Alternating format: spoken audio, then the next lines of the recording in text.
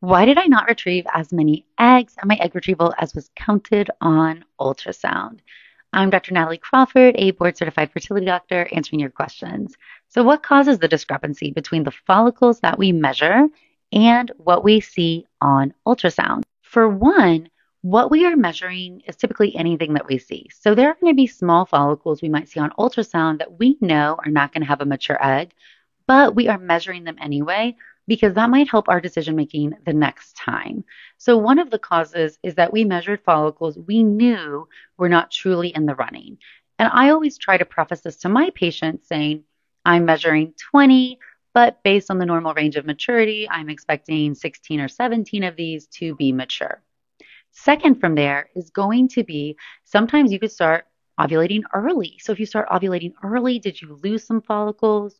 Did your ovulation blocker not last as long? Did some start to collapse?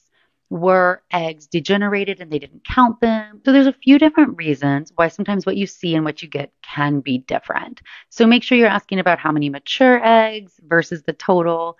And when you have your visit after the fact, ask, why did we measure some we didn't get? Were they too small, too big? What changes can we make based on this info?